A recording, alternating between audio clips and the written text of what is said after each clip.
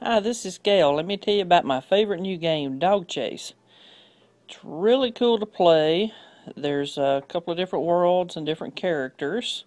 This is Max, Sophie, and Dewey. And then there's the regular world, or the Halloween world. And I really like it because it's got some really cool graphics.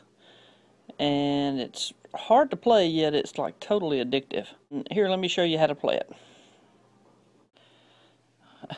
I'm going to pick a character and a world.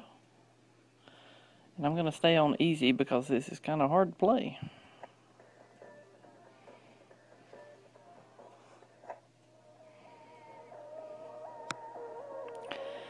And I want to get the chocolate kisses or the balls, but I don't want the cat to get me or the dog catcher. Oh, and I don't want to hit a bomb like that.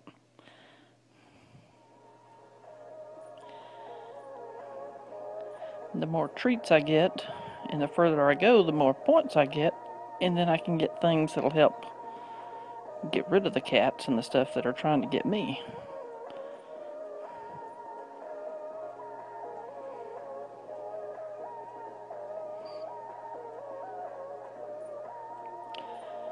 Sometimes it's kind of hard to get to the treats for everything trying to get me.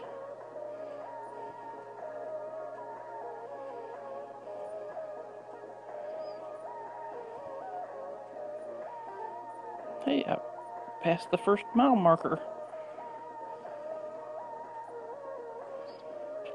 When you pass one of those mile markers, you get an automatic 3,000 points for making it that far.